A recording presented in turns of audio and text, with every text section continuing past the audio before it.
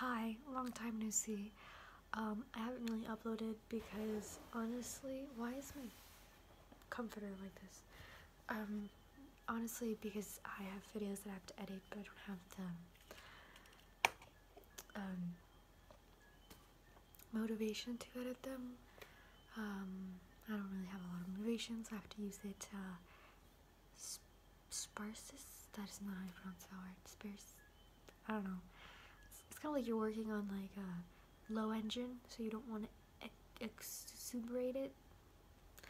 But I wanted to talk about Mother Android because I just watched it. I'm not gonna edit this video, so I'm sorry if it's all like, well, I don't usually edit my videos, but I just wanted to talk about it because so I watched it so slow just because of Chloe Grace Moretz. I think personally that she's a really good actress and I just really enjoy her movies. And I think she has really great acting potential, and so when I started this movie, I was like, it. I don't know whether to recommend this movie or not because the beginning and the middle, it drags on.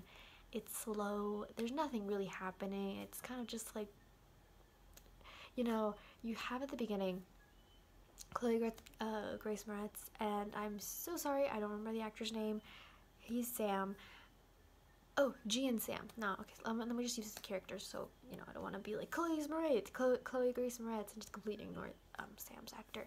But I just really enjoy Chloe Grace Moretz, and she really does a phenomenal performance. He does as well, but like she really takes the cake. So you have two main characters, G and Sam, right? And so at the beginning, they're dating, but she wants to break up with him, and then she ends up pregnant, and then the android apocalypse happens. And fast forward, she's 9 months pregnant. They decide to keep the baby, and there's a lot of lack of planning on their part. There's a lot that was done for the sake of plot, because I feel like if they are going to Boston, because there's this like a pamphlet that says, we take families with under a year old out to like Korea, and so they're trying to get to Boston, but they didn't decide to leave when they were, when G was like 4 months pregnant, 5 months. No, they're traveling when she's 9 months pregnant, and it's a mess. And they get to like this military like camp thing, and they have like a fight because she is hormonal. She's 9 months pregnant, and he doesn't really plan things well. She's like, okay, well, the doctor thinks that we should stay here and have the baby here because I'm 9 months pregnant. I could really have the kid anytime, and he really wants to go to Boston and have her trek through the woods. And then she's like, well, what if they send just me and the baby? And he's like, well, you guys can go. And she's like, why would you? It's just this whole mess. And so he has this Sam has this interaction with the soldier, and the soldier's like, why are you trying to leave? And I'm like, just confrontational for no reason. One, Sam is not a soldier, and then he's like, you can recruit him, but like, he's a civilian. Like, why would it, like, I get that bodies are bodies, like, to sign up for the war, but like, he's a random civilian. Why would, and I don't get why Sam, seeing that this dude is clearly not giving him the vibes of like, let's talk, like he just doesn't like him. He looks for him when the like military men are like, some of them are naked, they're drinking, they're branding themselves. It's very weird. I don't really, human beings. And the other guy's like, oh, well, I'll help you if you fight me, like if you put me like on my back, like if you like knock me out. And Sam delivers. He literally, I skipped forward some of them, but then they wake up G, and apparently he punched him so bad in the face that he blinded him in an eye. And the commander, whatever, I don't know how the ranking works, kicks him out, and she's like, I'm pregnant, and he's like, congratulations, you need to leave. But I'm like, you wanted Sam to fight you, and then he fought you and won. Yeah, you got blind in one eye, but he won, and you just So they kick out a pregnant woman, and the doctor gives her like hydrogen peroxide and like says like, okay, reassuring her like women have given birth way before the concept of doctors existed, so you will be fine. And so she kind of is like taking that, and then she's angry at him obviously because they got them kicked out, and he's like, I wanted to show you that I could protect you, and she's like, I'm literally in the woods, trekking the woods while I'm pregnant. Like, it's just so. It starts raining. Again, a pregnant 9-month pregnant woman, and his plan. They find a house, right? And so she finally gets a mattress, and she wants to have the baby right then and there, like at that house, because like they have supplies, which makes sense. But he's like, no, we're so close to no man's land, which is like Boston has the part where the military is occupying, but there's another part where it's just androids. And again, they do not plan anything. Like, why are they making these decisions right at the point where she could literally pop any second? And so the next morning she wakes up and he basically says, look, you can have a baby tomorrow, you can have a baby in a week. And he is fixing like a motorbike. So he's like, we can either go all the way up to New Hampshire, because their plan is to walk all the way up to New Hampshire, take a boat. Where they're going to find the boat, they don't know. And then take a boat all the way to Boston Harbor. That plan hinges on the fact that they find a boat and that they can ride the boat. And if it's like a boat that's like, it's like, he's like, if it's a sailboat, I don't know how to ride, do that. Do you? And he's like, or we take the bike, we drive all the way to there, and we cut time, because walking will take 3 days, and obviously babies are noisy. Like, babies cry, they scream, they're very loud, especially the newborns, and androids can obviously hear. It's kind of like The Quiet Place. Same scenario with like, and so she's like, okay, fine. So they get on the motorbike. Obviously, androids appear, and so they end up separating. So he's like, he leaves her, the pregnant 9-month woman, and says, I'm going to distract them. You head to the lake, and I'll meet you there. Obviously, they catch him, and she's having kind of like contractions, and this man appears, and he's like, I can help you. And she's, again, a 9-month woman by herself. She, like, beggars can't be choosers. She goes with him. She sees like a picture of a baby and a dad. Like, you can't really, like, he's like looking at the baby, and this man's like doesn't answer her questions, and she's like, and he basically says that the androids are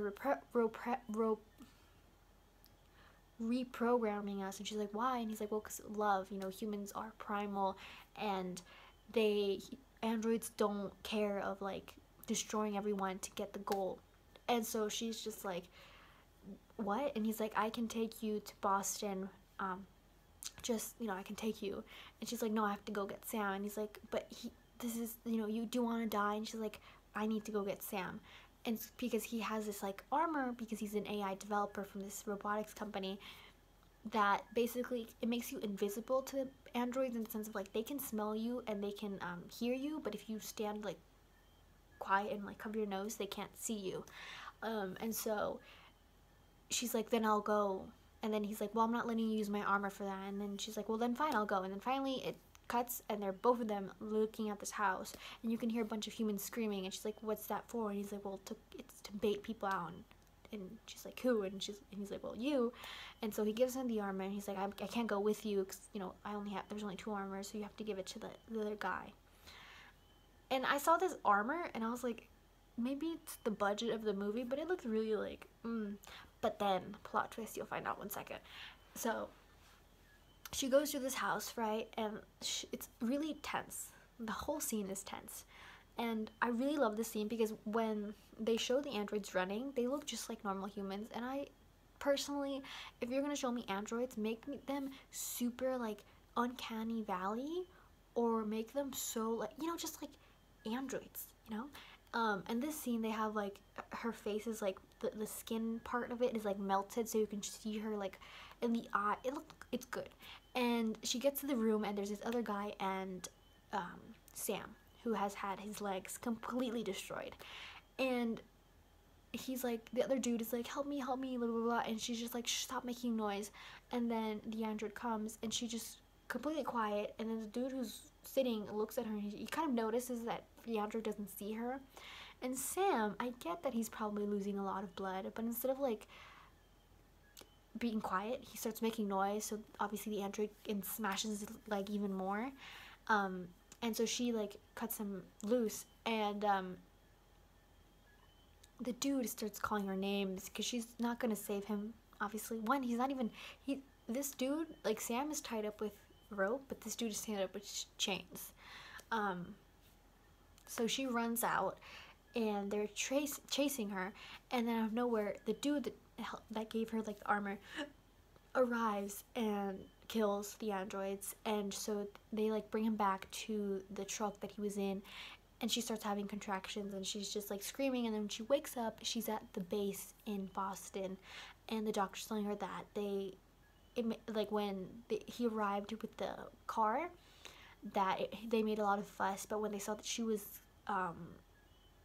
like unconscious and crowning, or what, not crowning, but like in labor, they like immediately rushed her, and they did a C-section. And then she turns around, and Sam is right there, and she has her baby, and it's this emotional moment of like, she's just so happy. And the nurse is like, I've told them to take a minute, but they will ask you security related questions. And she's like, okay. And so she walks to Sam. This part, I'm like, she just had a C-section, and she's walking around like, no, like, she goes like, oh, but like, I'm like, I feel like, do you walk like that after you have a C-section? I don't know. And so she gets to Sam, and he is like, see, I told you we'd make it. My plan was kind of like joking, because like, obviously his plan did not work out. I mean, I guess they got to the destination, but like, and then he says that there's like a bad situation. She's like, what? And they basically had to amputate both of his legs from the knees down, because it was completely destroyed, smashed. And he says that they don't really know if he'll survive. It's very like touch and go. And she's just like, what? And then and they have his shoes for him right there. And then they show us that she's being interviewed, kind of like, who are you, like, how'd you get here? And he's like, can you explain, like, who's the guy who's with you? And she's like, oh, his name's Arthur, but he didn't give him my last name. And then she's like, he was an AI programmer, and he gave me, a vest, and I was invisible to the androids. And he's like, what? She's like, yeah, I was invisible. And he's like, that tech doesn't work. He's like, well, I used it, what do you mean? Like, and I thought, oh my god, Arthur's gonna get in trouble. He was probably like keeping it a secret. And then she starts thinking, and she connects the dots of like, because when she was in the I guess the back of a truck, and like it was like a container, he started crying, being like, I'm so sorry, or they were all dead. And like listened, because she like obviously has a belly, and put his ear to like the belly and started crying. And she just started comforting him, and she obviously deduced that he had lost a baby, or his wife. And when the military man is saying like, if this technology existed, why aren't we using it, she has this moment of like connecting the dots of like him saying humans and love are easily hackable. And then she's like, oh my god, I made a mistake. And then she looks at the bed where he's supposedly sleeping, and the military guy looks as well, and they both get up, and there's a dead nurse. Because what they do to check if you're an android or human is that they like inject you with like, not inject you, but it's like a thing to like take your blood to see if you have blood. And the nurse was obviously going to do that to him, and so he killed her. And it just goes into this explosion, and you realize that he used that like, dude, it was so good. That moment, like I said, the end act was phenomenal. And then this part was a really like out of left field. So when this happens, Sam is like asleep, like knocked out, and so she covers him like if he was like dead. And so she makes like a swing out of her scarf, and so she puts her baby in it. It's really funny because she's sitting on a wheelchair, she's bleeding from her incisions. Again, she had C-section, and the baby is just like moving like this because she's like obviously like wheeling herself, and it's very clearly not a real baby. It's a doll, obviously, but the doll is just swinging back and forth, and I'm like, oh my god. And so she's realizes that he's going to like destroy the EMP. And so I don't know how she knows where the EMP is, because she's a civilian. They don't really explain it, but she knows where it is. So she miraculously gets there. All the other soldiers are dead, but they're not androids. So maybe you could guess that they just killed each other off, maybe? But there's no one there. She's there. A civilian who knew where the, the room with the guarded EMP is, and it has locks, and the key is miraculously right there on the floor, and she's like grunting to get it, because again, she's had major surgery. She goes in, and then Arthur appears, and he's like, they're all dead, and just starts crying, and, well, not crying like tears, but like sobbing, like fake crocodile tears, and she just looks like, and then he just says, see, humans are like, like inferior, like, programmable, blah blah blah, hackable. And so and he's like, step away or I will kill your child. And so she just, because she has a gun, she picked up a gun, she just riddles him with bullets, and she shoots him, and finally he's dead. And there's this part where he looks up, and his skin is like all like you could just see his like fake human teeth in his eyeballs. Dude, that part looks so good. But then this is where it gets, again, unrealistic. She hears like a bunch of androids running, right? And so she opens the another cage, because there's 2 cages, and a sea of androids of like 10 run towards her, and it's just a chain fence. And she's a woman who just had a major surgery, and she's holding off 10 androids, who I'm supposed to believe androids are, again, maybe way more superior in strength than us, especially a woman who just had a major surgery, who was unconscious, like, but she's holding off 10 androids. Again, major surgery. She turns around, she lifts her leg in the air to like keep the door closed, and she's stretching her arm, and she flicks the EMP switch. It turns to black. She did it.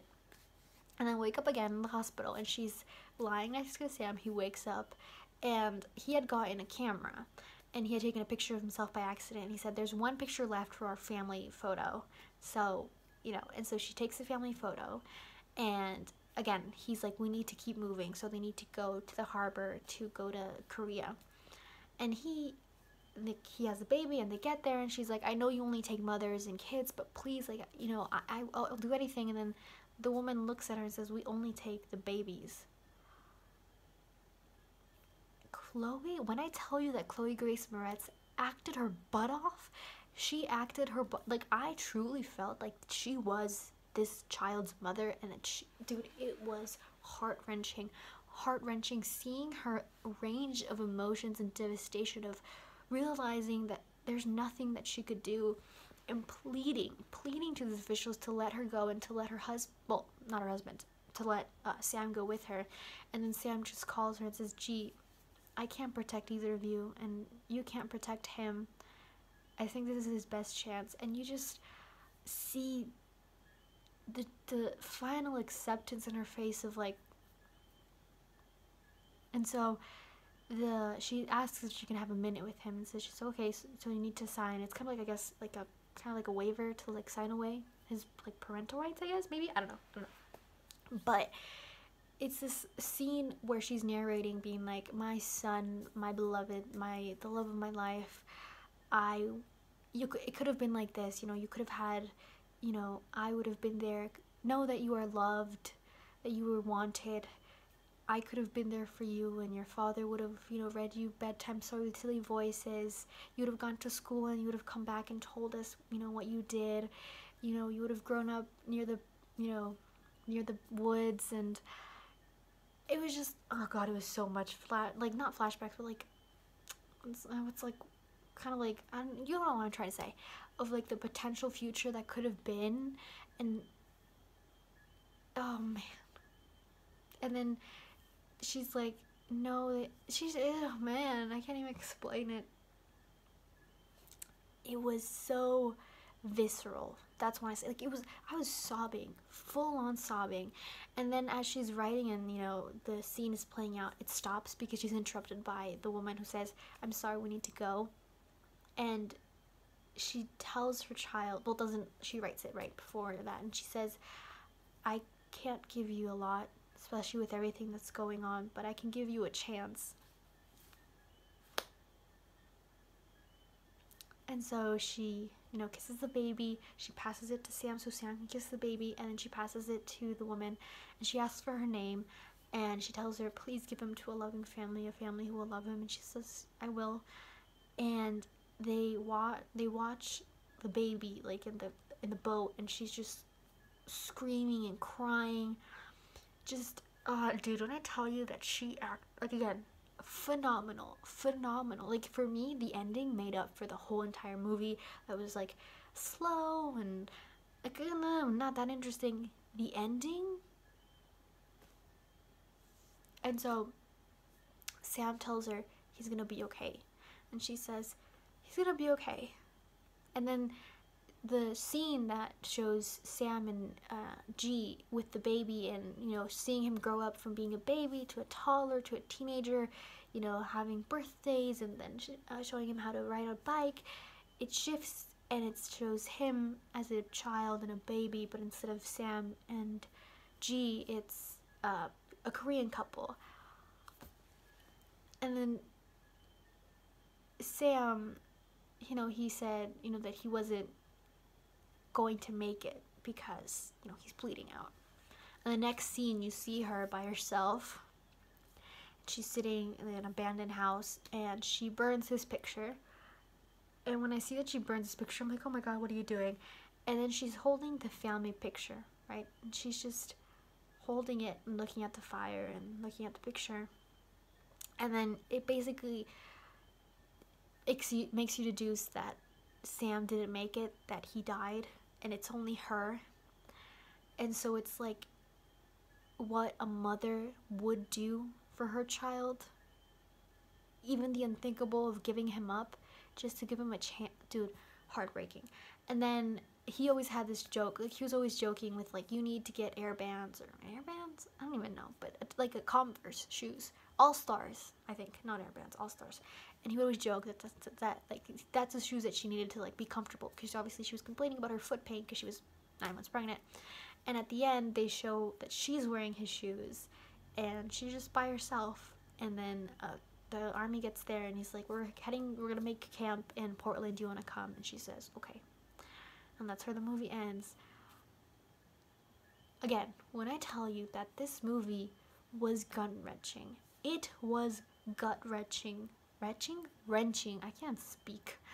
It was truly fun. And also Sam, he did a good job of just the acceptance of, like, this is what we have to do. I can't protect you, I can't be there for you, because the whole thing at the beginning is, I can protect you, I will be for you.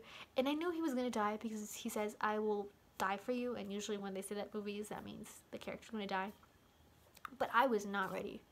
I was not ready for that emotional, just, again, Chloe Grace Moretz did a phenomenal job at the ending. Like, it was visceral. It truly was. And I know you're probably thinking, wow, she's a little bit dramatic. Like, you know, this movie, out of left field. Like, I did not expect that emotional response from me seeing that. And just, it felt real. It felt authentic. And I could go on and on and on and just ramble. But personally, this movie, I don't know, like I said, I don't know whether to recommend it or not, because the first 2 acts is really slow. There are plot holes. There are, like, dumb decisions that I'm like, I would get if she wasn't pregnant and they made dumb decisions, because, you know, that happens. But I feel like when you're pregnant, you gotta be very proactive with things, and they were just kind of letting certain things at the last minute, and I'm like, why are you making these decisions when you're 9 months pregnant? But the ending is where it's at, and her performance, she, during the whole entire film, she truly, I did not hesitate. I was like, oh my god, Chloe Grace Moretz is pregnant. Like, she sold it. Like, her being tired, her pain, the way she walked. Like, even the belly looked real. It wasn't like, you know how in some movies the characters are pregnant, but they're still like running or they're still walking like normally. Like, no, she genuinely looked pregnant.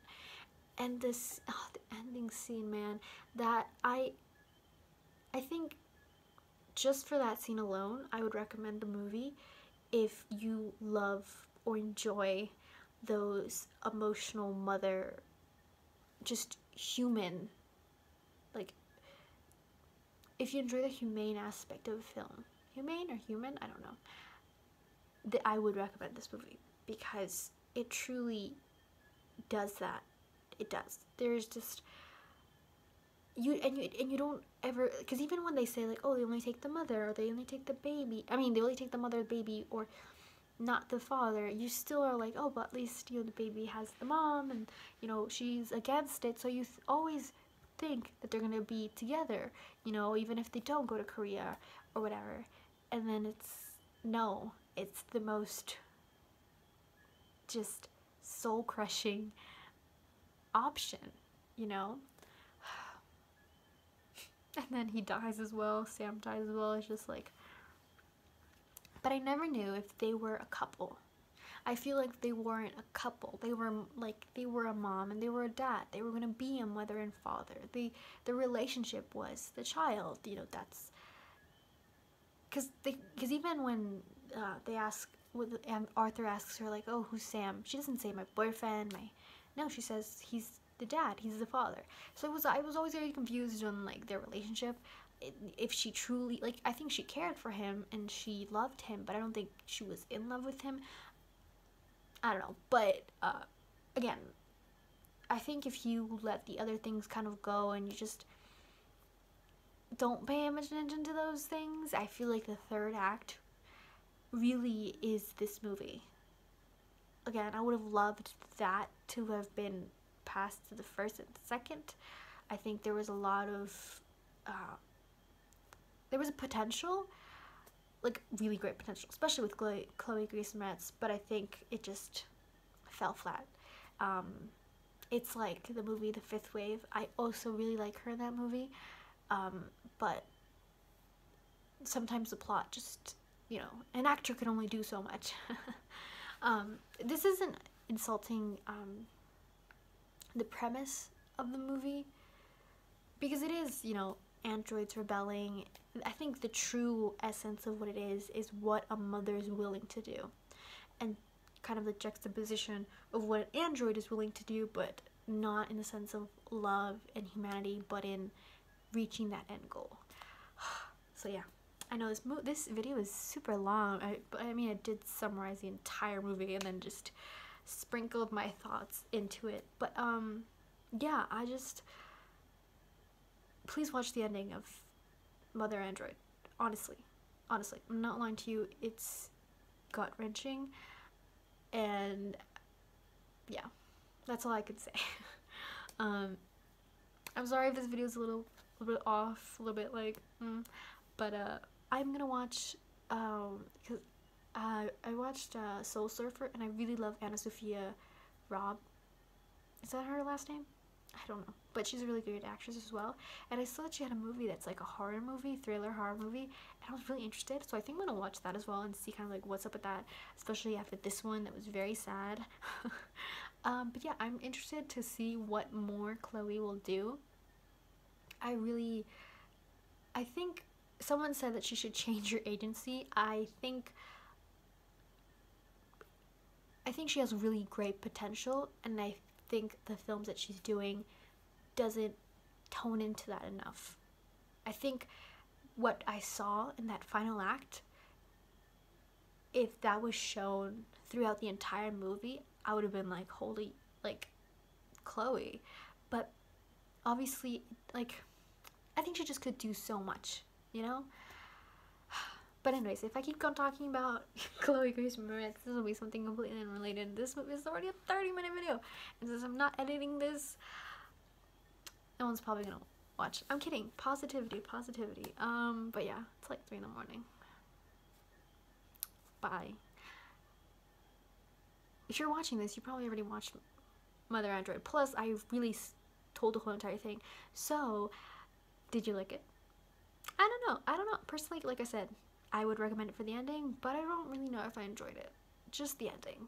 That was another level. So, bye. Oh my god, I almost destroyed Santa. I have a tiny Santa. I used to turn on, but it's running out of batteries. Anyways, bye.